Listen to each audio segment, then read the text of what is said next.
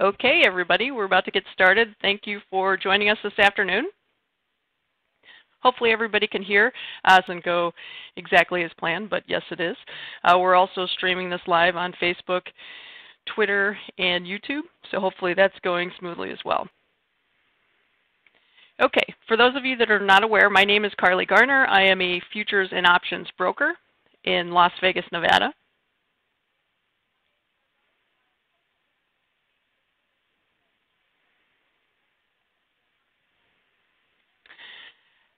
Sorry, it seems like the slide is a little bit slow to catch up. Please be mindful of this webinar platform does allow people to unmute themselves, and so we can hear background noise. If you do happen to unmute your mic, everybody can hear it. Anyway, so here we go. My name is Carley Garner. I work for DeCarley Trading in Las Vegas, Nevada. We are a futures and options brokerage service. If you have any questions or concerns or comments about today's presentation, you can contact me by phone or email. There's my information. You can also visit our website, DeCarleyTrading.com. You can sign up for free newsletters. You'll find educational videos and articles and that sort of thing.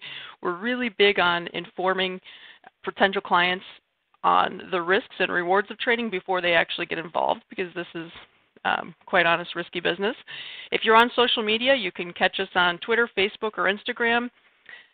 If you just search Carley Garner or DeCarley Trading, they should pop up, but here are our official handles. If you are not a fan of dogs, you might be aware that we do post quite a few dog pictures. So that's something. Bo and one of the attendees asked why I'm talking about dog pictures and not showing dog pictures. So here's one. This is Frankie, by the way.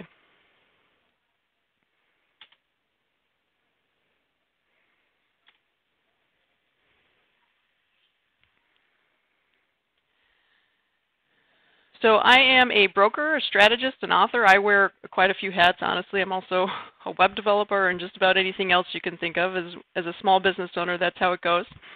I write articles for monthly columns for Stocks and Commodities magazine. It's called Futures for You if you're interested. I also contribute content to Jim Cramer of newsletters for our brokerage clients that are exclusive to our brokerage clients, the Financial Futures Report, the DeCarley Perspective. As I mentioned before, you can sign up for free trials of these on our newsletter. on our website if you're interested. You can also sign up for a free trial of our DeCarley Trading mobile app. The trial gives you access to great information, news feeds, video feeds, all that sort of stuff, anything you could ever imagine needing if you want to trade commodities.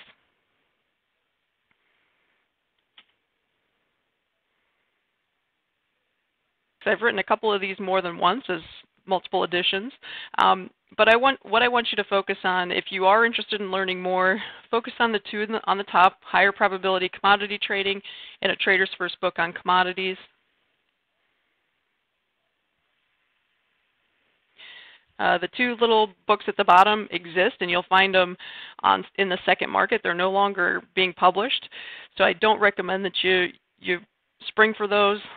They tend to be expensive because they're rare, because they're out of print. I will be rewriting commodity options hopefully this year, so that's the goal. But anyway, if you want to learn about trading commodities, the Trader's First Book on Commodities is a great primer. In my opinion, of course, I wrote it, so I'm biased, but it'll give you all the information you need to know before you trade, and higher probability commodity trading will give you information on basically what you need to know while you're trading or putting together your trading strategy. So before we get started, I want to make sure everyone understands there's a substantial amount of risk in trading futures and options. It's not for everybody. It's not any easy money. It's speculation, and it can be difficult. We're trying to beat the markets, and that's not easy to do.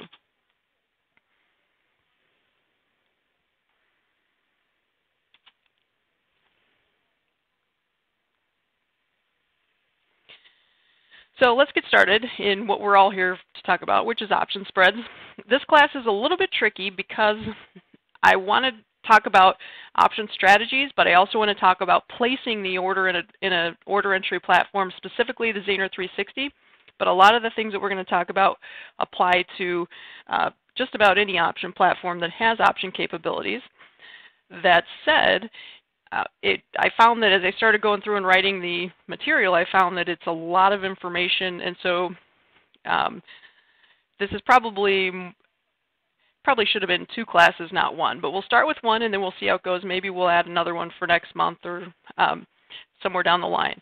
So anyway, options are an incredibly versatile tool. They provide traders with quote-unquote options, pardon the pun.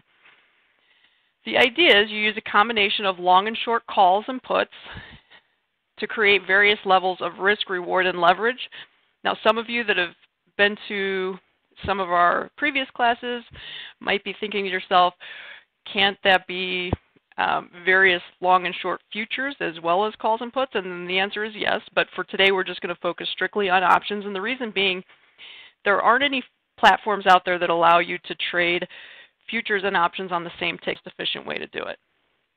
But with that said, we're going to talk about option spreads. So what is an option spread?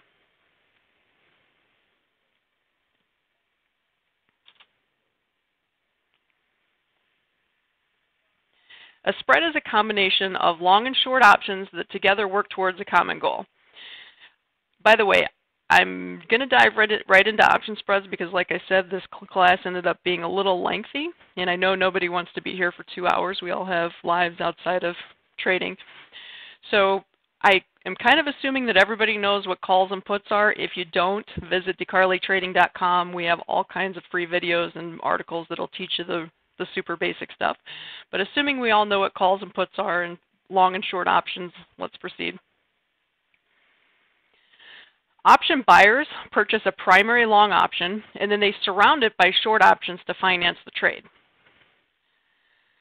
The primary long option determines whether you're bullish or bearish. So if you buy a call option, obviously you're bullish. If you buy a put option, obviously you're bearish. But with an option spread, you're not just purchasing those options and hoping for the best. You're purchasing those options, and then you're selling either calls or puts, or maybe even both, around it to help finance your trade, because options are eroding assets and options are expensive. So if you're just going around buying options, the chances are you're going to slowly watch your option value erode and you're going to lose money. As a spread trader, you're putting time value at least somewhat on your side. So as options erode, if you're long an option and you're short an option, you're taking advantage of the time value erosion while you're waiting for the option that you purchased to pay off. So if you're an option seller, you're on the opposite end of that coin.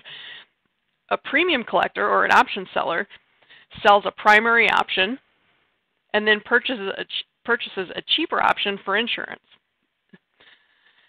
The primary short option determines whether you're bullish or bearish. So if you sell a put, you're bullish. If you sell a call, you're bearish. Any options that you buy around that primary option is simply a hedge. And this is what a spread trading is. I know there's all these kind of fancy terms for spreads like iron condors and ratio spreads and all these sorts of things, but really all they are just a way to either buy an option to place a directional speculation while selling options around it to pay for that option that you want to buy. As an option seller, it's the opposite. Again, you're taking a primary speculation by selling a call or a put, but rather than accepting unlimited risk, you're purchasing some sort of option to counteract that. So as a result, an option spread is inherently hedged in most scenarios. There are a few outliers in which people got creative and created spreads that honestly aren't hedged at all. They're just doubling up. But that's another class. So in a traditional option spread, the position's hedged. As the market goes up, some legs of the spread are making money and some are losing, and vice versa. And that's just exactly how it works. I talk to traders and clients all the time, and they get frustrated at the idea that they put out an option spread. They were right in the direction of the market. The option that they wanted to make money made money. But the options that they traded around it to hedge, as part of their spread, lost so much money that it engulfed a big chunk of their of their profits. So in other words, they were disappointed that they were right, but their spread only made a little bit of money instead of making a lot of money, which would have been the case had they traded the option outright rather than done it as a spread. But the reality is most trades probably aren't going to go your way. And if they do, that's great. But if they don't, you want to make sure you have a hedge. At least this is my opinion. If you've found some sort of strategy or edge that allows you to pick the direction of the market with almost certainty, then by all means, don't hedge. You don't need to. Don't trade spreads. Just trade outright, maybe even outright futures. But if you're like me and you're not perfect, spreads are a good way to go because it reduces your need to be perfect, gives you room for error. So spread traders are enjoying the best of both worlds. Spread trading enables a reduction of market volatility relative to the outright futures trading. Anybody that's traded futures, especially in markets like crude oil or gold, know that you can make or lose an incredible amount of money in a very short period of time, which is awesome if you're on the right side of the trade, but if you're on the wrong side of the trade, it's devastating.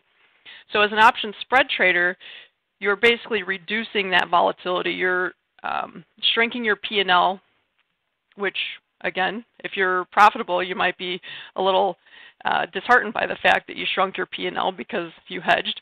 But more often than not, you're going to be happy that you did because your timing probably wasn't perfect.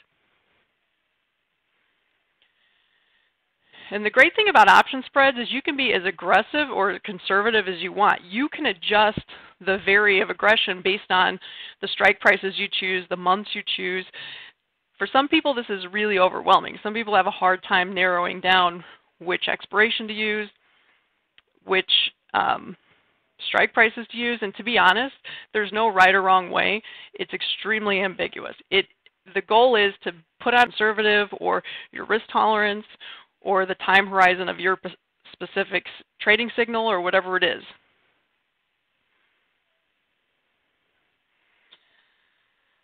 So again, the idea of an option spread is long option traders or long option spread traders reduce their cost and arguably their risk through the sale of options around their primary long call or long put. Premium collectors who are spread traders can cap their maximum risk to protect runaway losses. So if you're an option seller, the idea is rather than selling an option naked,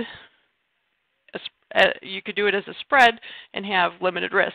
If you would have talked to me about 2 or 3 years ago, I probably would have, in fact I know, I would have leaned toward selling options naked. But things have changed, the environment has changed.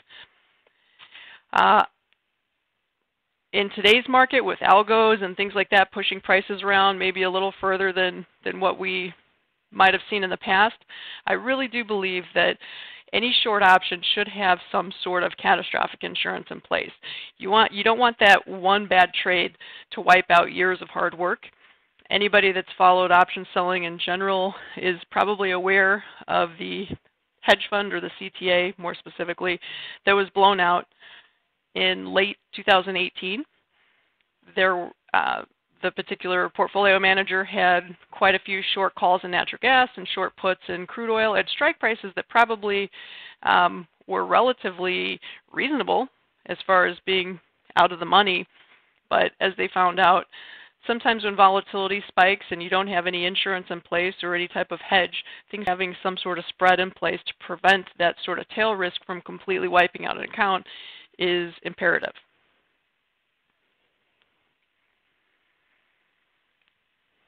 So why do option buyers spread trade? The primary reason is to use the market's money to buy the options, not your own. Options are so expensive and most of them expire worthless.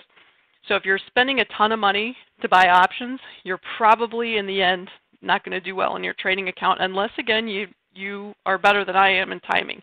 If your timing is perfect, maybe option buying is the way to go. But first, if you buy an option, you probably want to sell at least one, maybe even 2 options to finance the trade. You want to bring premium in to pay for that option that you're buying. And this is basically of the dismal odds that are facing long options. If most options expire worthless and you're always buying them, you're going to have a hard time in the long run making money. So why do option sellers spread trade? And the reason is, we've already kind of touched on this, is to limit risk, reduce stress, and lower margin. There are actually arguments against spread trading, and I've made those arguments in the past. Like I said, I've kind of changed my thinking from, unfortunately, some tough lessons in the markets and just observations and things like that. We really encourage you to always have catastrophic insurance in place, and that doesn't mean you have to buy expensive insurance. If you're selling an option for $500, you could probably get away with buying some sort of insurance policy for $100 or less. That it's not going to help you if the market goes moderately against you, but if the market explodes and volatility explodes against you in the wrong direction, at least you're only on the hook for a limited amount of money. There is some sort of floor in place. And I have found also that just, again, observations and talking to people and testing things out on my own, I have found that having that insurance in place does absolute wonders for reducing stress. I find it better, of sounder, mind and body.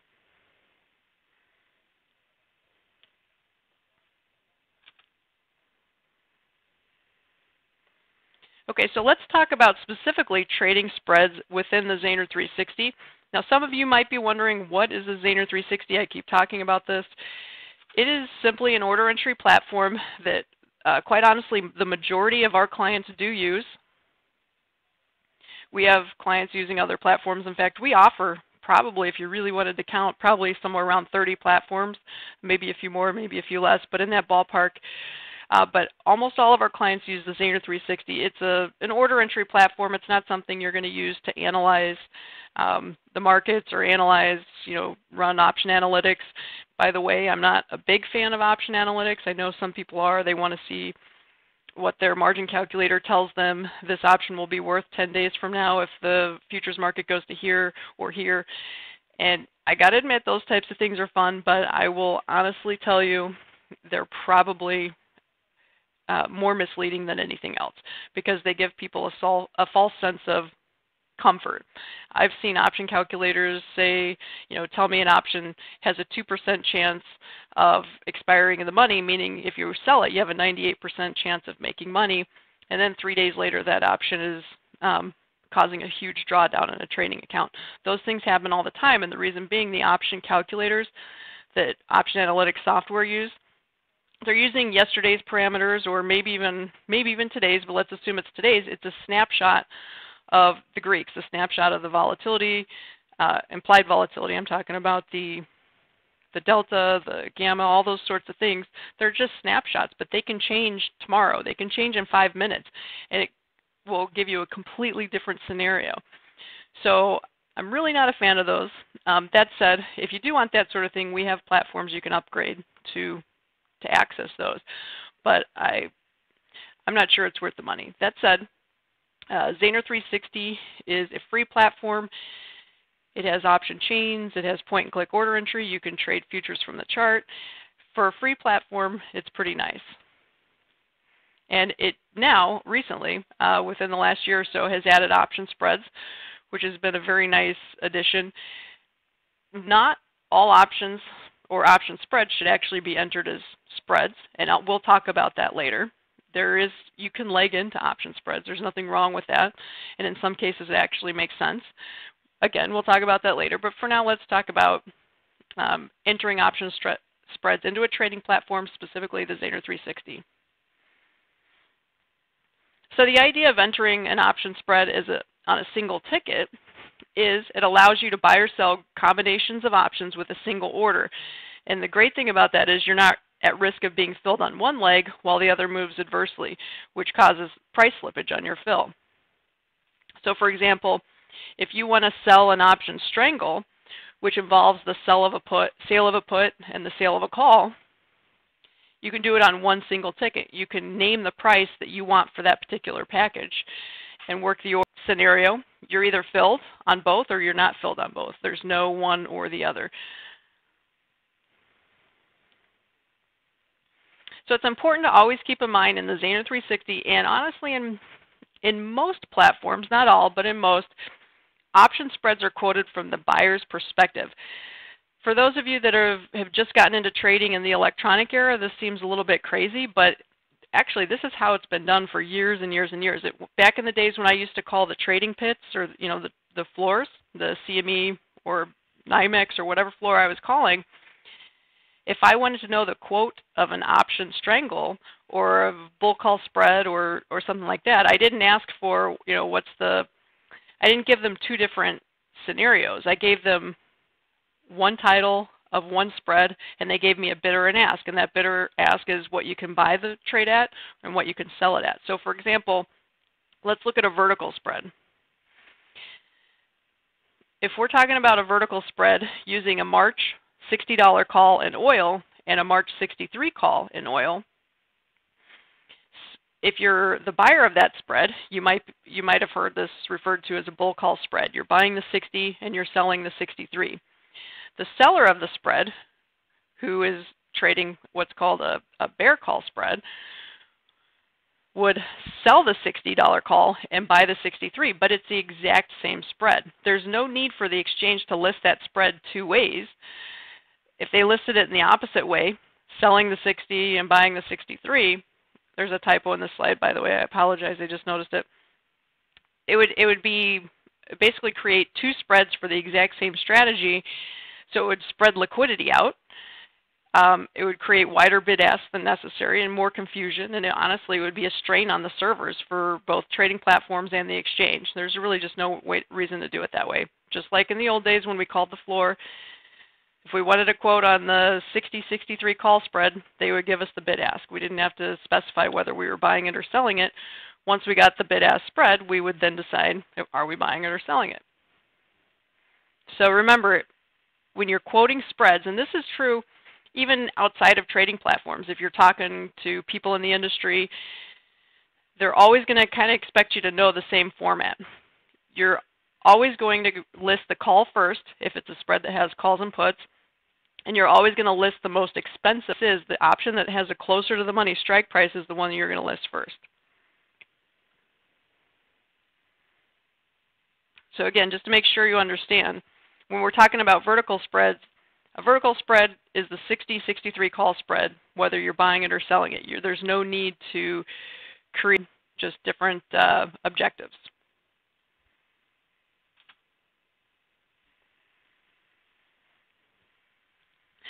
So I'm not going to go through each and every one of these. If you're using the Zaner360 platform, you will find that the definition of each type of spread is actually sitting there for you to view as you're entering an order. But this is kind of how the exchange defines each and every position. And you notice on the last slide I did mention that the exchange always lists the call first. You can see the calls first on that.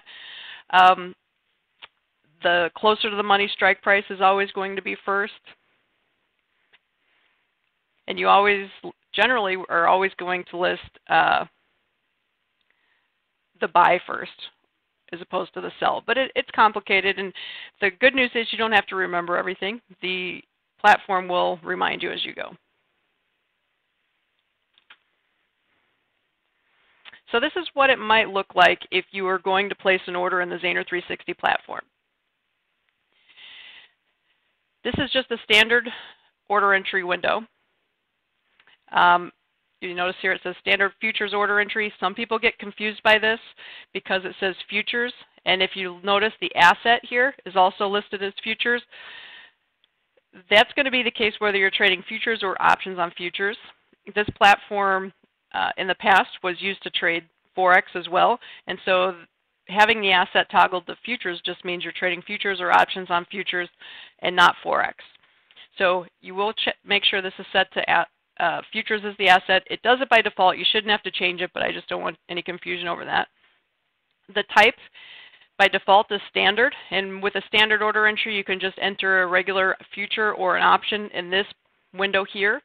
But if you want to enter a spread, you click on the standard. A drop-down menu will appear. By the way, I'm doing this in slides because the markets are closed this time of day, or at least getting ready to close. And I didn't want to try to show you these things in a platform with the market closed. I think it would just cause more confusion. So toggle from standard, and then a menu will pop up.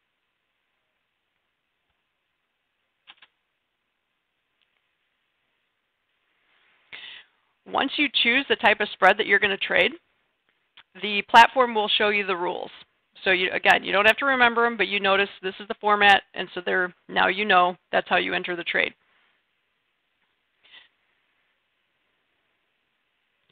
Because all strategies are from a buyer's perspective, in almost all of the spreads that are built into the platform, you'll notice that it'll choose bear or bull for you. You don't really get to choose that. There's one exception to that, and that's the ratio spread, and we will talk about that.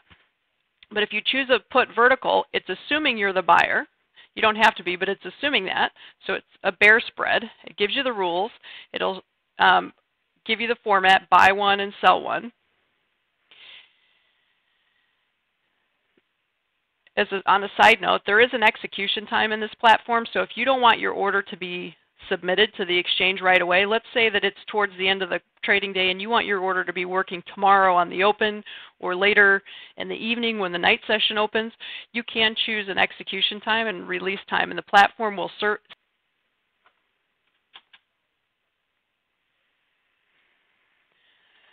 Okay, so the great thing about the Zaner360 is that it has access to any option the exchange lists, and that includes weekly options, Monday, Wednesday, Friday options.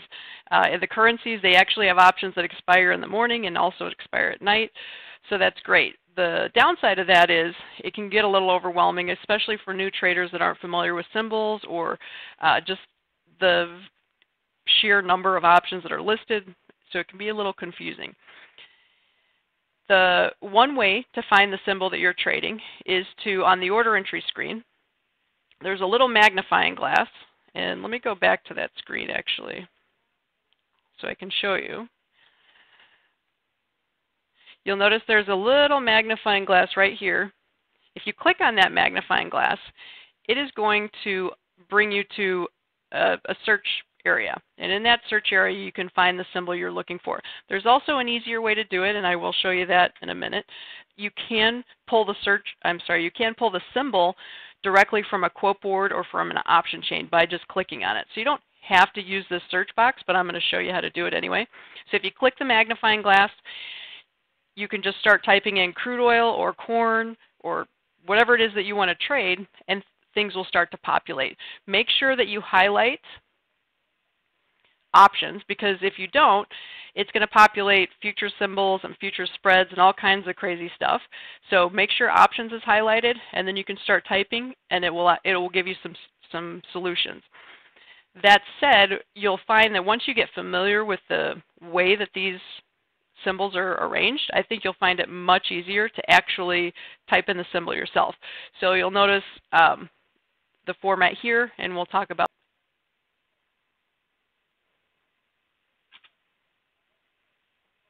So let's talk about how a vertical spread might be placed.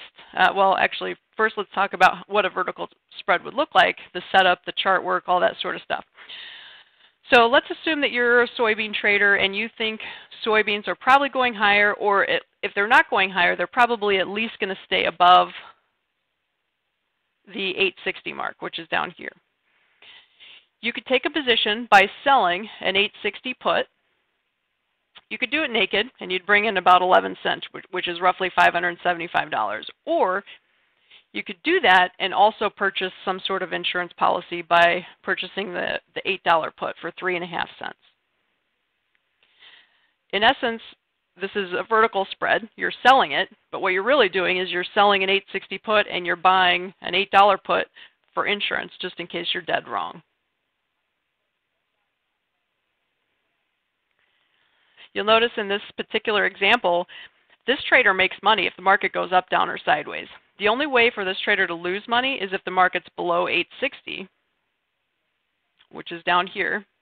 Below 860, actually I take it back. Because you're collecting a little bit of a premium on the spread, the market can actually go a little below 860, closer to, we'll just call it 852 or so.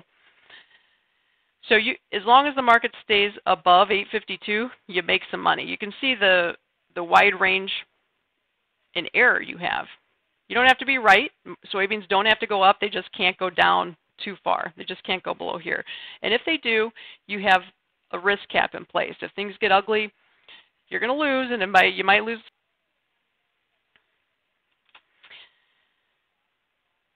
So, and they say insurance is expensive, and it is, just like car insurance, house insurance, anything else in life. But the reality is, when you do finally need it, it's going to be well worth it, and you'll be reminded of why you've been buying insurance all along.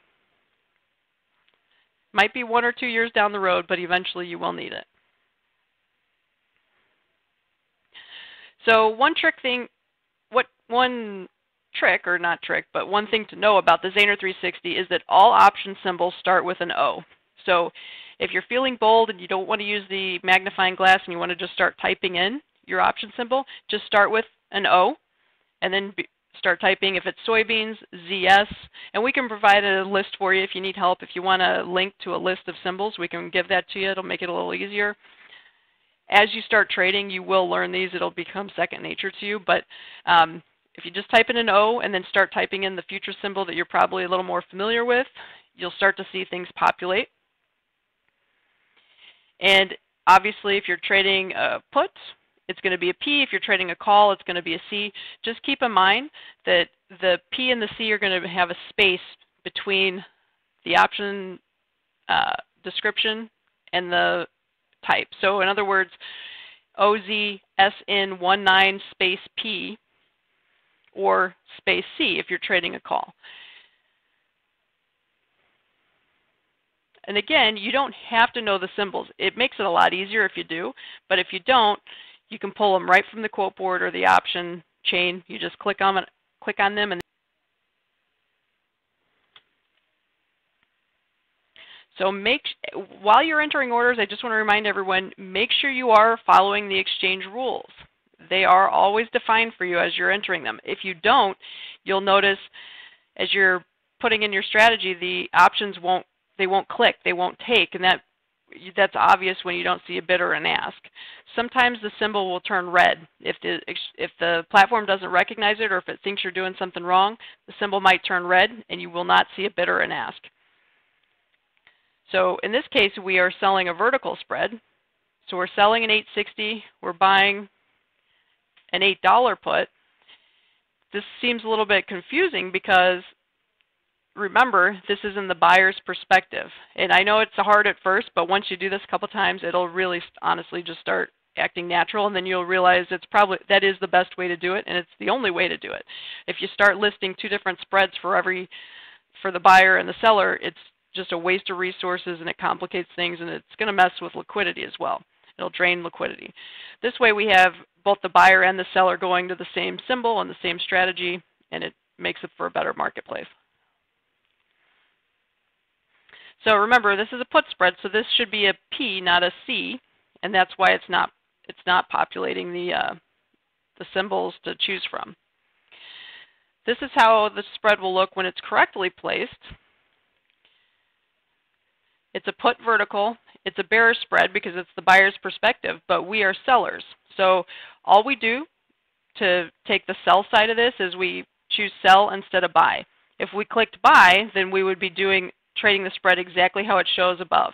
If we're clicking sell, we're doing the opposite of this. So if we're selling the put spread that's listed above, we're doing the opposite of this. We're not buying the $8.60, we're selling it. We're not selling the $8, we're buying it. Whenever you get a bid ask on an option spread, they're giving you 2 prices, the bid and the ask. The bid is the price you can sell it at. The ask is the price you would pay if you want to buy. Again, it's the same spread whether you just choose to buy that spread or sell it. It's the same spread. So don't allow this to confuse you. Just because it's listed in the buyer's perspective up above, allow yourself to sell that spread at whatever price you want. I would recommend choosing a limit order and then toggling the price to some price between this. In almost any scenario I can think of when you're trading options, you want to split the bid and ask on your limit order. So when you're placing a limit order, you don't want to sell the bid and you don't want to pay the ask. Those quotes are market maker quotes. If you're paying the ask and selling the bid, you're basically just giving the market maker a few extra bucks for no apparent reason. Also, you don't ever want to place spread orders or option orders even outright option orders. You never want to place market orders. You always want to place limit orders. People have a hard time with this. It's a lot easier to place a market order. You don't have to be conscious of the price, and that's sort of, it's quicker. But the reality is, if you're placing option orders using market orders, it's probably going to get rejected by the exchange. And if it doesn't, if the exchange does accept it, you're basically paying the bid and paying the ask, and it's just unnecessary slippage. So it's ironic to me. A lot of people are so worried about saving $1 or $2 in commission, but then they go in and place market orders on options that cost them like sometimes 50, 60, 70 bucks or more in unnecessary slippage just because they didn't realize that placing a limit order would save them $50 versus placing a market order. So they saved $1 in commission and they lost 49 to 50 bucks in slippage. So it makes no sense. Always use limit orders. If you're really in a hurry to get out of the market, you can pay the bid. You can pay the ask or you can sell the bid, but still use a limit order, because if the market moves while you're entering in your ticket, you might end up getting even more slippage than you thought you were getting. So with that said, the quote that you see on this spread order ticket, this is a hypothetical quote. This 7 3/4 and 8 1/2 is a hypothetical quote. You are not guaranteed a fill if you place an order at 8 1/2 or 7 3/4, because all this platform is doing is taking the bid and the ask from the individual options, which are displayed up here, and netting them and telling you what the hypothetical bid and ask spread would be. In reality, for you to get filled, somebody has to be willing to take the other side, and there's no guarantee that someone's willing to take the other side at the prices that the computer has estimated to be fair. More often than not, if you're in liquid markets, you're probably not going to have much of a problem. Splitting the bid-ask, for example, in this order we're trying to sell at 8 1/8, probably going to get filled. The market maker will probably come to it, but you're not guaranteed that. So if you put an order in at the bid or the ask and you don't get filled, don't call your broker and ask why. It's because somebody just simply wasn't willing to trade it at that price, and you need to adjust your price. If you were trading outright options, that would not be the case. I'm only specifically talking about. Something to also keep in mind about spreads is not all spreads are listed. Well, actually, I'll talk about that a little later. I apologize. I'm getting ahead of myself. So again, I just want to make sure you understand spreads are quoted from the buyer's perspective. So the rule of thumb is you're buying the spread if you're paying for the spread, if it's a debit. If you're spending more on the option that you're purchasing than you are collecting for the option you're selling, you're buying the spread. If you're receiving a credit, if you're being paid to execute that spread, you're selling it. This generally means, and there's some exceptions to this rule, but in most traditional spreads, it generally means if you're buying the spread, you're buying the option that's closer to the money, meaning your strike price is closer to the current futures price, and that's generally the more expensive option. If you're selling the spread, you're basically selling the option that's closer to the. So once all of the symbols are entered into the platform, you'll notice that everything populates. The bid and the ask on each individual option populates because you have it entered correctly. You have a bid and ask on the spread because everything's entered correctly. You can toggle the sell. You can change your order type to limit. Like I said, no market orders. You adjust your price accordingly. And then from there, you're going to hit the transmit button. Do not click new order. If you click new order, it's going to wipe everything out and you're going to start from a fresh ticket. So new order wipes everything out. Transmit is what sends it. It's a good idea in this platform if you intend to trade the same spread again, you probably want to save it. And this is going to, almost always you're going to want to trade the same spread again because you're going to have to get out at some point. Very few people let it go to expiration. I don't recommend letting spreads or options that go to expiration. It's just generally not a good idea. That said, you're probably going to want to buy your spread back. So if you sell it today, you may want to buy it back later, a week from now, 2 weeks from now, maybe 2 months from now. It's hard to say, but at that point, you can easily buy back your spread if you've saved it. So to save it, once you enter everything in as you'd like, remember we're doing a put vertical, We've entered our strike prices. Everything's taken because we have quotes. We have it on the sell side. We have a limit order chosen, and we have our price entered. Now we click Save. Once we do that, it names a template for us. You can rename it if you want. I just use the default because I don't see any point in renaming it. But if you click Save, it's going to name it for you, or you can type in any name you want, and you hit OK. Once you do that, in the future, if you want to trade the same spread again, you just click on the template button, and you choose it, and it loads everything for you. All you have to do is change the price. And you're probably going to want to change it to buy. So unless you're adding to the trade, then you'd keep it at sell. If you're buying it back, you would switch the side to buy. Once you hit the transmit button, it's not going to automatically just send your trade to be filled. Thank goodness. An order confirmation will pop up. The order confirmation is really key, and you really want to pay attention to it because this is where it tells you as an option seller that you are actually doing what you want to do. Remember in the order entry screen, it was in the buyer's perspective, but we were selling the spread, so maybe we were a little nervous because we weren't absolutely sure it was doing what we wanted it to do, and sure enough, on the order confirmation ticket, it is. We're selling the $8.60 put, we're buying the $8 put. This is our net credit, which is 7 7/8, and we're collecting $393.75 minus transaction cost. So now we know for sure we entered it correctly. It's a credit. We're selling the $8.60, buying the $8. Once everything's confirmed, we can hit submit. Then, and only then, will it actually submit the order to be filled. If you want, you can click Do Not Show This Again, and in the future, you can bypass this ticket. When you hit Submit, it just goes directly to be filled. I do not recommend that by any means. You always want to double check your work. Make sure the account number is correct. I have the account number blocked out here, but the account number would show here at the top. All of the details here, your net credit here, submit. Place the trade. You still, even though you confirmed on your order ticket that's what you wanted to do, I still recommend you go to your active orders window and you look to make sure that it is in fact working. Everything's correctly. You can see the state is working. If it's in red, that means you're selling the spread. If it's in green, that means you're buying the spread. Everything looks fine. If you want to modify the order, you just click on it. Once you click on it, the order entry screen populates to this particular ticket, and it'll have the word modifying on it, and you can just toggle your price from there. The order and choose cancel. You right click and cancel. Now let's talk about ratio spreads. To use the market's money, we've already discussed the fact that options are really expensive.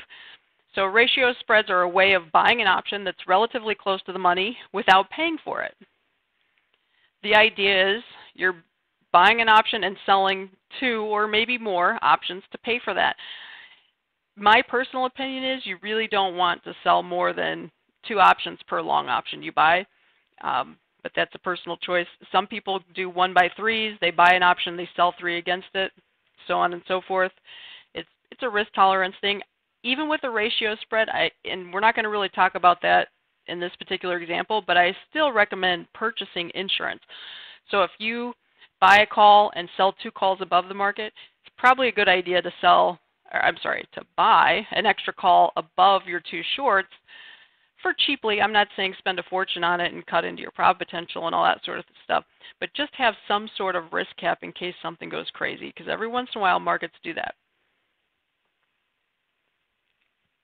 Assuming that more options than not expire worthless, the odds of success are better for a spread trader, one that's selling 2 options for every option they're purchasing, than it is for a trader that's just simply buying options. Might look like this trader is bearish the S&P. He wants to purchase a 2,500 put, but that 2,500 put is 72 points. Anybody that trades the S&P knows it's $50 a point, so that's $3,600. I think we can all agree that $3,600 to purchase an option that has a good chance of expiring worthless eventually is not a good investment. In fact, in this particular case, the market's trading at about 26.30. So for this trader to break even at expiration, the futures price would have to drop by like 200 points just to break even. So it's not such a great deal. A way to get around that is to sell options to pay for that 2,500 put. So the 2,500 put's expensive, but if you sell 2 of the 2,300 puts, you basically pay for it. It makes it roughly a free trade. The opportunity cost of doing something like that is you're leaving yourself open to unlimited risk down here. You see I have the unlimited risk zone. So if the market really, really, really got out of hand, and we're just talking like 2,100-ish, you would have unlimited risk below. But I think we can all agree that this is a pretty big profit zone. This is a free trade. You're getting in basically for nothing. If the market keeps going up, you don't lose anything because you roughly got in for free. It might cost you a few bucks depending on transaction costs and those sort of things. But it's essentially free. As long as the market goes up, you're no harm, no foul. If the market goes down, you make money anywhere from 2,500 down to 2,100. You make something. The maximum profit would be roughly $10,000. If the futures price was right at 2,300 at expiration, you make 10 grand. So for nothing, you can make possibly 10 grand. It's not so bad, right? The trick to this is, though, if you're right and you're too right, you start getting into trouble, and that's the downside. Let's see how this might look in the trading platform.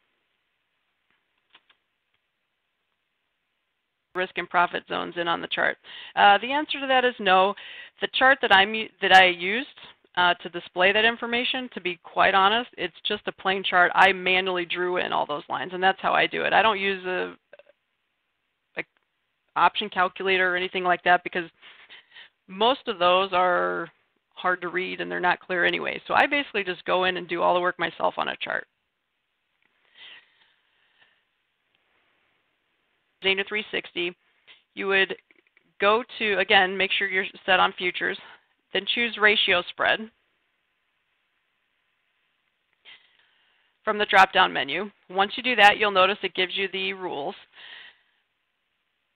Although the ratio spread's a little bit different than any others. In any others, you can't toggle between calls or puts or bull or bear or anything like that. It just is what it is. But in the ratio spread, they do have some aspects of having a user-defined spread, meaning you can choose the quantity of the ratio. You can make it a 2:1, a 2:3, whatever the case is.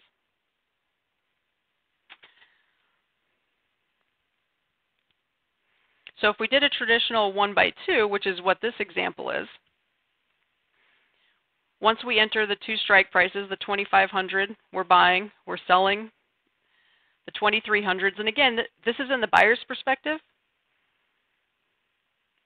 So we're buying the 2,500 and selling the 23s. You could sell this spread or you could buy it again. If you sell the spread, you're actually doing the opposite of what we were talking about in the previous slide. You'd be selling the spread would be selling the 2,500 and buying the 2,300s. Hopefully on the next slide I have the opposite. Let's see.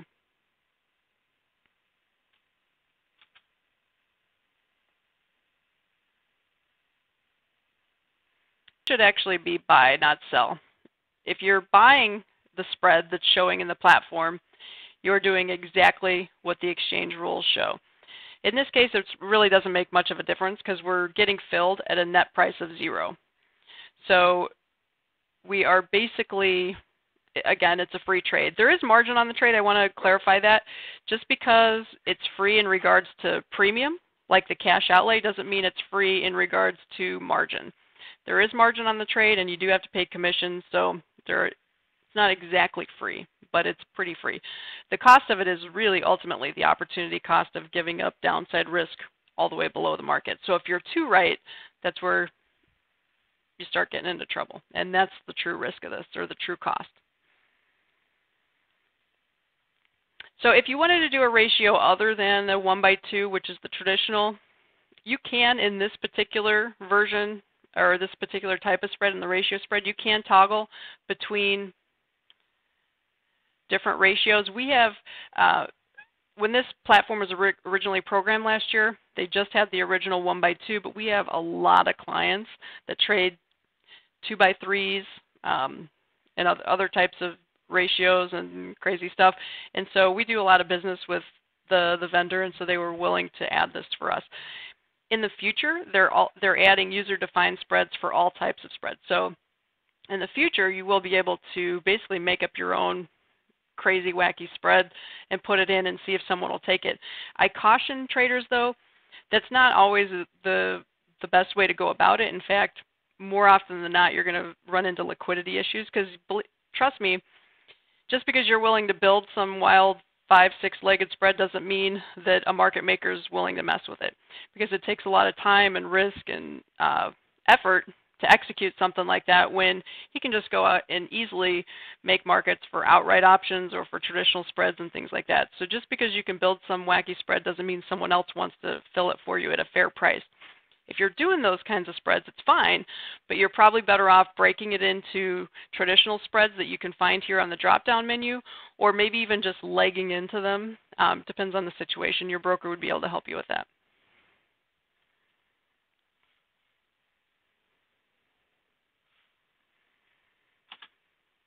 Low out-of-pocket expense. The margin is existent, but it's pretty cheap.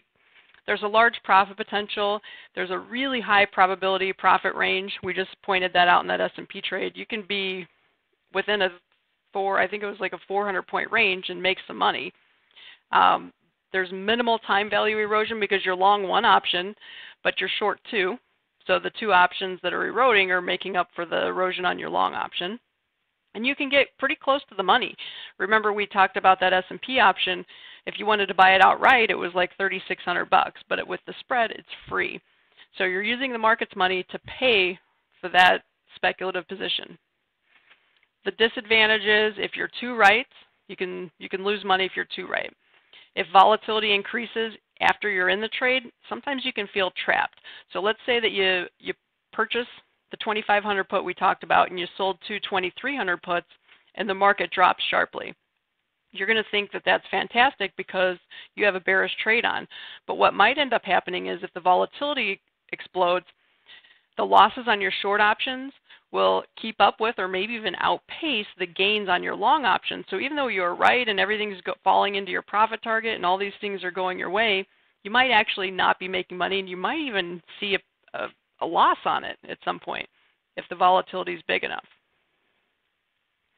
So you might feel trapped, and you might have to hold to expiration before you see any profits. And that's a challenge, because what if the market, the S&P drops 300 points? It's perfectly in your range. You're near your max profit zone. You're all excited, but you still have 2 months to expiration. And then suddenly the market rallies back and is no longer in your profit zone. So that can happen too. You can see with ratio spreads, sometimes the market will fall into the profit zone and then rally back out. And as a ratio spread trader, you may not have ever really seen much of a profit at all. So it can be frustrating in those ways.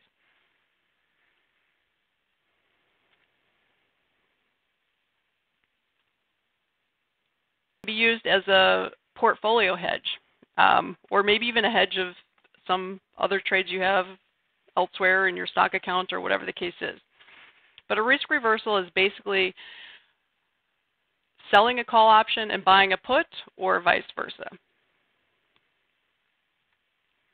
So in other words, you're buying a call or a put, which is your primary moneymaker, and then you're selling the opposite to pay for it. This can be used as just an outright trade. So for example, if you think corn is going higher, you could purchase a call option and then you could sell a put option to pay for it. And again, it's a free trade. You make money if the market goes up. If the market trades sideways or slightly lower, you don't lose anything. So it can be done in that manner. But we're going to talk about it in relative to the S&P, and it can actually be used as a portfolio insurance, or a type of.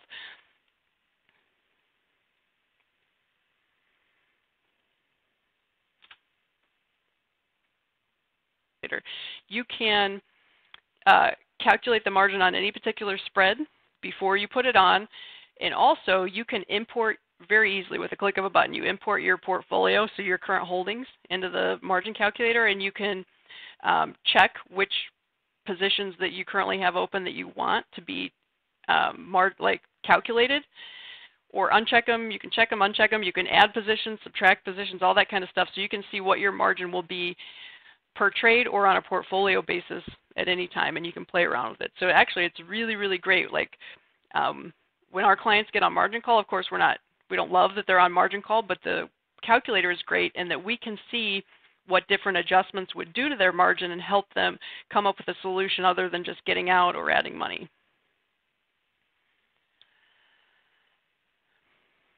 So here's an example of what portfolio insurance might look like. Let's say that there's a chance that we roll over and sell back off, and you're not willing to take that risk in your portfolio and then over the next couple of months. One thing you could consider doing is selling a call above the market, in this case a 2700 call, and then purchasing a 2500 put. I can't remember when I put this example together, but it was a month or so ago. Maybe not quite that long. But anyways, you get the idea. This might give you insurance for the next 30 days or so, and it's for free. When I say for free, again, it's not costing you much of anything other than maybe some transaction costs and maybe a few bucks here and there depending on your option fills and those sorts of things. But it is costing you the upside on your portfolio. So if your stock portfolio is invested in an S&P type allocation and the market keeps going higher and you have this risk reversal trade on to hedge your portfolio, you're giving up gains above 2,700. So that's the downside, but there is no cash cost. It is free insurance. You're selling this option to pay for your insurance policy. If the market rolls back over, then your put is there to protect you. So let's see how this might look in a trading platform.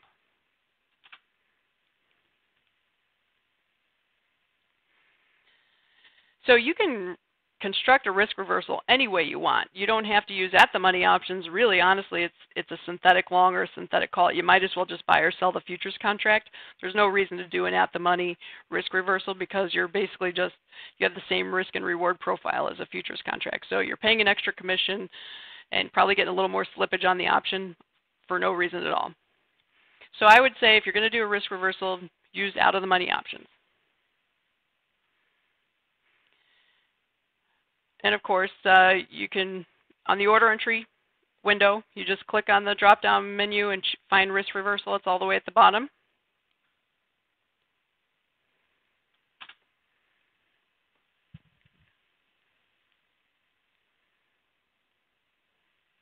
So will your hypothetical bid ask, and then from there you can choose if you want to buy it or sell it. In this case, we are selling the risk reversal because we're selling 2,700 call, and we're buying the opposite of this, the 2,500. We choose our price, we choose the limit order, and then we hit transmit. Once we hit transmit, the order confirmation ticket comes up, and we can verify that it is exactly what we're looking to do. We're looking to sell the 2,700 call, we're buying the 2,500 put. The net cost, or the net price, is -$1, which is worth 50 bucks to a trader. Each dollar in the S&P is worth $50. So we actually are collecting $50. So not only is this insurance free, but they're paying us to put it on. And then we would hit submit.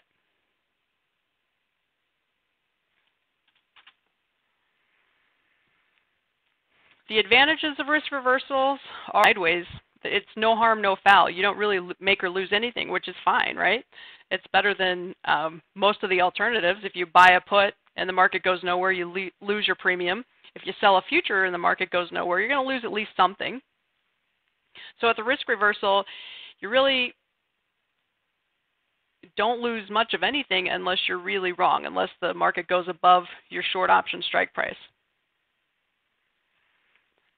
The great thing is also it has unlimited profit potential. Now in this example, we were using it as portfolio insurance. So we really don't have unlimited risk on the upside because our portfolio would be making money in a cash account. So that's a little bit tricky.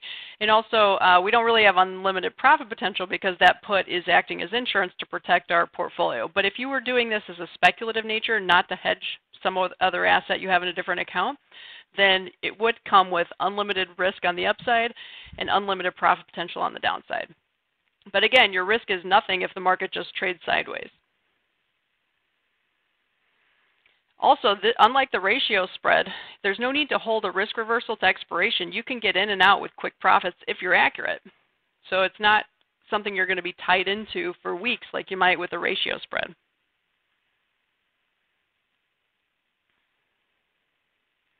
The disadvantage of a risk reversal is they're highly directional. You do have to be right in the overall direction to make money. You may not necessarily have to be right to not lose money, but to make money you do have to be right. And the margin can be high if the strike prices are close together or in particular markets. And the S&P, the margin's probably going to be pretty hefty. You're probably looking at anywhere from 3,000 to 5,000, depending on where your strike prices are. So in the S&P, the margin might be high. If you're trading this type of strategy in the grains or something else, the margin would actually be very, very low. And this is a spread that is not hedged. Like, remember how earlier in the class we talked about spreads are basically option positions that are inherently hedged because as the market's moving one way, part of the trade's making money and part's losing. This is the opposite. With a risk reversal, there's no hedge at all. Both positions are correlated. They're both pointing the right direction, or I'm sorry, the same direction. So if you sell a call and you buy a put, both of those positions prefer to see the market go lower for you to make money. If the market doesn't go lower, it trades sideways, you don't lose, but you're not going to make money unless the market goes down. If the market goes up against you, both positions will lose.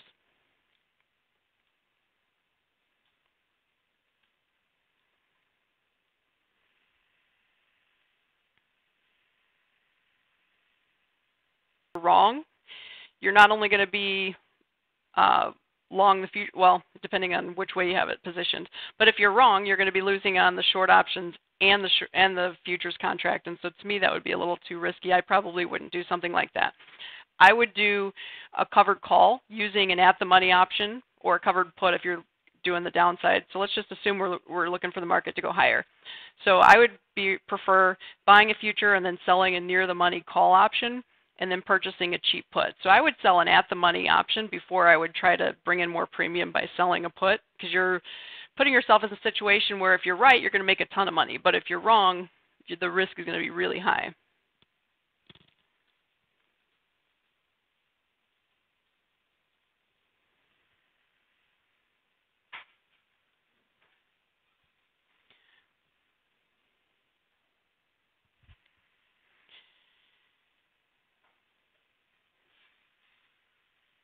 Remember, the spread is listed in the buyer's perspective.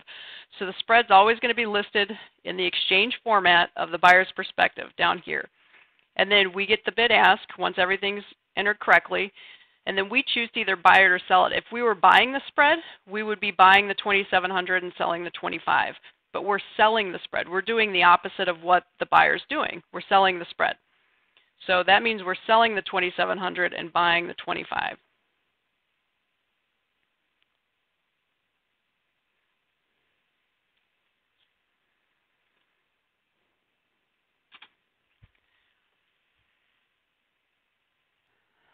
If I were going to trade a risk reversal, I would probably do it as a spread, correct? Yes, to the spread by just simply entering an order to sell the call and then another order to buy the put, and it's the same thing.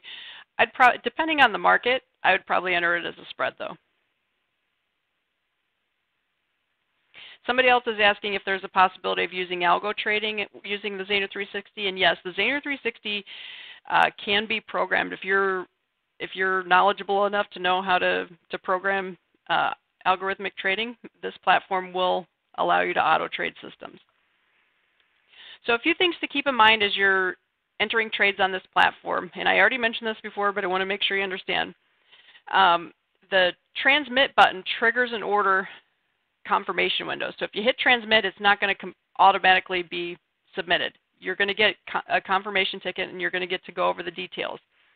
Don't hit new order unless you want to clear the order ticket. If you hit new order, this one here, You're basically wiping everything out and starting over.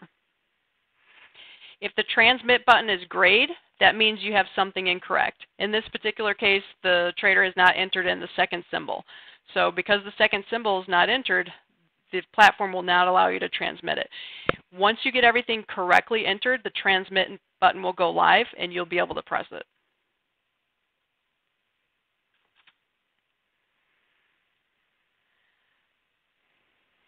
If the options that you're entering into the platform don't match the exchange rules, there's no quotes here, that's because the platform's telling you something's wrong.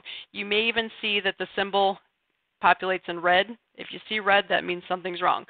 A lot of times it's simply a space. Make sure you have a space between the year and the type, which would be a C or a P. And again, if you don't know the symbols, you can always look them up by clicking on the magnifying glass right here.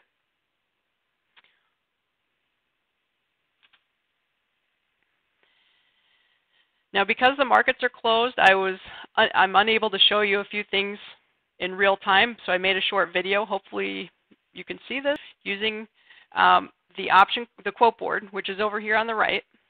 I've got the option chain, and then here's just the quote board that's built into the platform. And as I've mentioned a few times throughout this presentation, you can click on the symbol to populate it into the order entry platform. You don't have to know the symbol, you don't have to search for it. If you can get it off of the quote board or the option chain, it'll populate for you. So let's go ahead and watch the video, and hopefully you can see this clearly.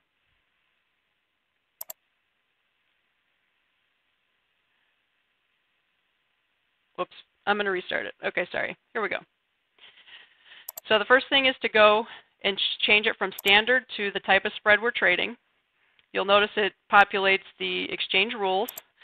To enter the symbols, we can simply go to the quote board, which we've already loaded, and it populates the symbol right into the order entry platform for us. If I click New Order, it clears everything out. I can go to the option chain and click on the option that I want to trade, and it populates it into the order entry ticket. And from there, you can see, because the symbols are correctly entered, I see a bid ask. I can change it to limit. I can change my price, and then hit transmit.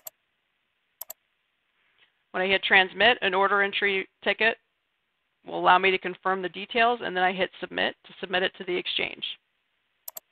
If I wanted to sell the spread, it's the exact same thing, but I would choose sell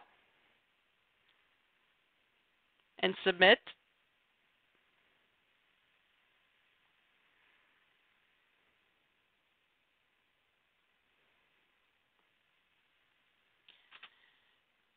Hours, so people can see exactly how to enter these types of spreads. But I think this should hopefully be a good starting point for everybody. And of course, if you have any questions, I'd be more than happy to answer those. Just wanted to point out, remember, if the order confirmation ticket's going to show the spread exactly how you want to trade it. So if you're confused about the buy and sell situation, get it to the way you think you want it, hit transmit, and then you can verify on the order confirmation ticket whether it is in fact what you're doing. You always know if you're buying or selling the spread by the credit. You'll see down here at the bottom it'll say credit or debit. If it says debit, that means you're paying. If it says credit, that means you're receiving that money.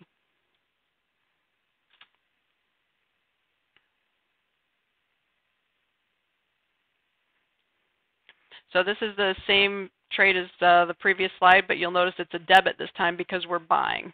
So if we're buying it, it's going to be a debit, where this is a strangle, so we're buying both sides.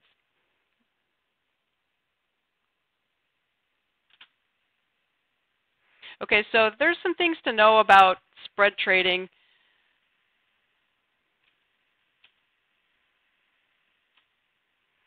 Sorry, I got ahead of myself. So there's that are important. Most people are looking for convenience, but they don't realize that they're giving up a whole lot of efficiency. So it's not always necessary to place orders as spreads. The advantage of doing so is you don't risk getting filled on one leg and not getting filled on the other. When this happens, sometimes the other leg of the trade can get away from you. So for example, if you're buying an option strangle and you buy the call and you have an order working to buy the put, but suddenly the market makes a big move higher, or I'm sorry, lower, your your put is going to be more expensive. So now suddenly, instead of the price that you thought you were going to get filled on the put, you're paying a lot more, and that might even ruin your trade. So that does happen if you're legging in and out of the option spreads, but that would be rare. You want to make sure you're not trying to leg in and out of spreads during economic announcements or during the inventory report for crude oil or something like that. You know, be mindful of those sorts of things. So from that point of view, trading spreads on a single ticket is less stressful. But the disadvantage is you might actually be facing wider bid-ask spreads on the spread ticket than you would if you just bought or sold the options individually. And the reason being, it's a little more difficult for market makers to price their risk and handle their risk on spreads, especially if you're talking about multi-leg crazy spreads. Like I know traders that trade ratio spreads in calls and puts, and they want to put it all on one single ticket with like 6 legs, and that's fine, and I understand the strategy, but the reality is just because you can build it doesn't mean a market maker is going to want to execute it that way. And he might do it, but he's probably going to execute it at poor prices. So you might actually be better off breaking things apart and trading, like if you're trading a call ratio and a put ratio at the same time, maybe do the call on one ticket and the put on the other ticket, not try to do it in one big giant ticket, which this platform would not allow you to do at this time. In the future it will, but some platforms do. In all honesty, I'm not sure it's in your best interest to do that anyway.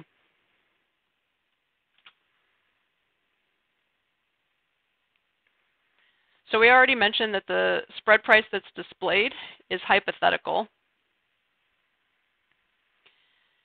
There's no guarantee that you're going to get filled at the bid or the ask that's shown. Not all spread types are listed. There's other spreads, there's iron condors, there's Christmas trees, there's all sorts of stuff. But the reality is most of those other spreads you can create by combining one or two of the spreads that are in the Zaner360. So if you really wanted to bunch at least some of it together, again, when you start doing really wild multi-leg spreads, it's not always in your best interest to try to spread trade it because you can probably get better fills just by legging in. If you do decide to leg in, my advice is enter all buy orders on the bid and all sell orders on the ask. That way they're not going to get filled right away, and it gives you time to get the other orders in. Then once all of those orders are in, and probably not filled, you can toggle the prices to get the prices somewhere in the middle of the bid and the ask.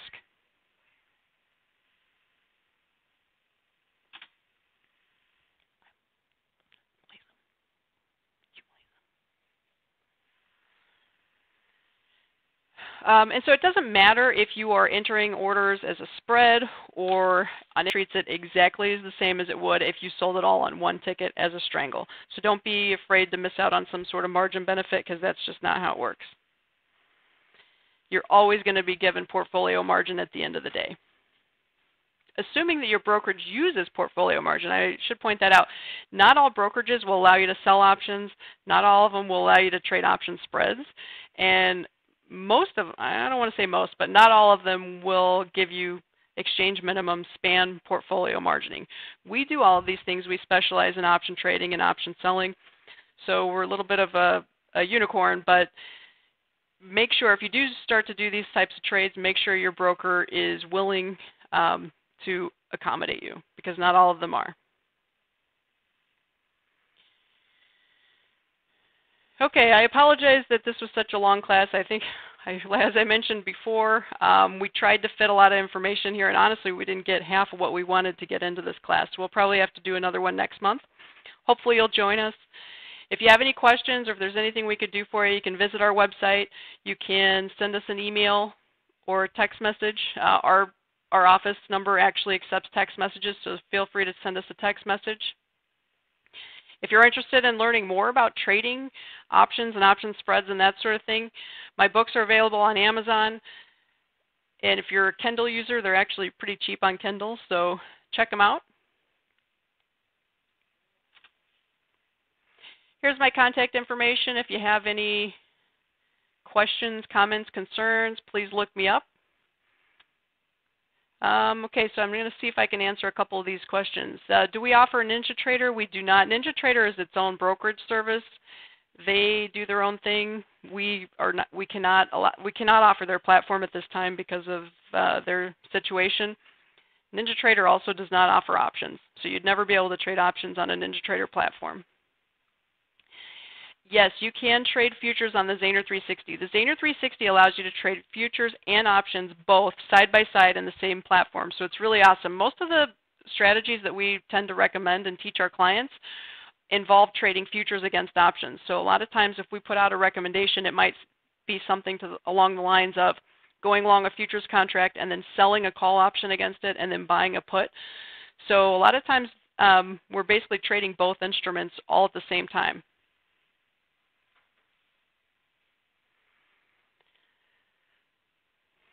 So Bob's asking what are the best instruments to use option spreads. I mean, it's really hit or miss, but you want to stick with liquidity. So S&P, Treasuries, Euro, the grains are all pretty good, so you have to kind of be careful with that.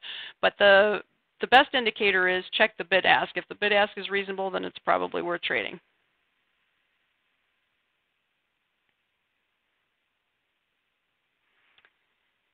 Someone's asking for covered calls and puts, which instruments are ideal for using smaller margin.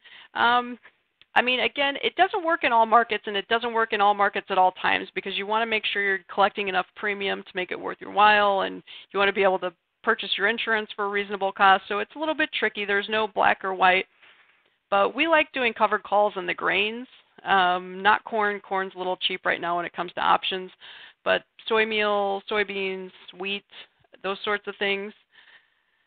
The treasuries it can work pretty well in. If you have not already, I encourage you to sign up for a free trial of our newsletter, the DeCarley Perspective. You can do it on our website.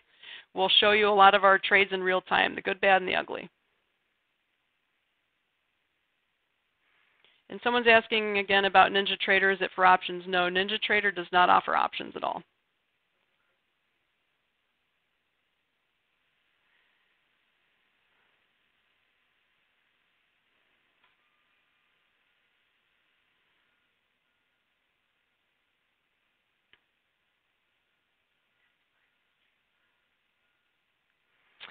Right now we have 10. It just depends on what's going on.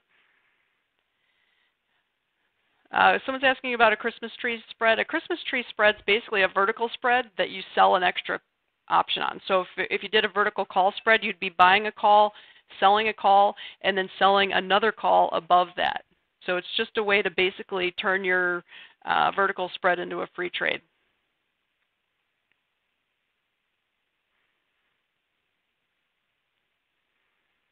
Okay, I appreciate everybody coming out.